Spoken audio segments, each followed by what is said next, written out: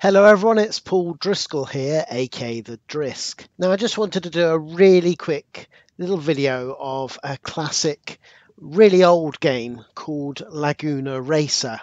Now this was made by Midway and was released in the year 1977, and as you can see is a fast overhead racing game with a real good sense of speed and a nice pseudo 3D effect to it. Now the purpose of the game, as you probably can tell, is to simply last as long as possible whilst dodging all the traffic in the 45 seconds allowed. And the idea is to try and cover as many miles as possible. It's quite involved really. You've got two gears, high and low, accelerator and brake, and you've got to use them all to survive. Yeah, I really like it. It's a simple, addictive game.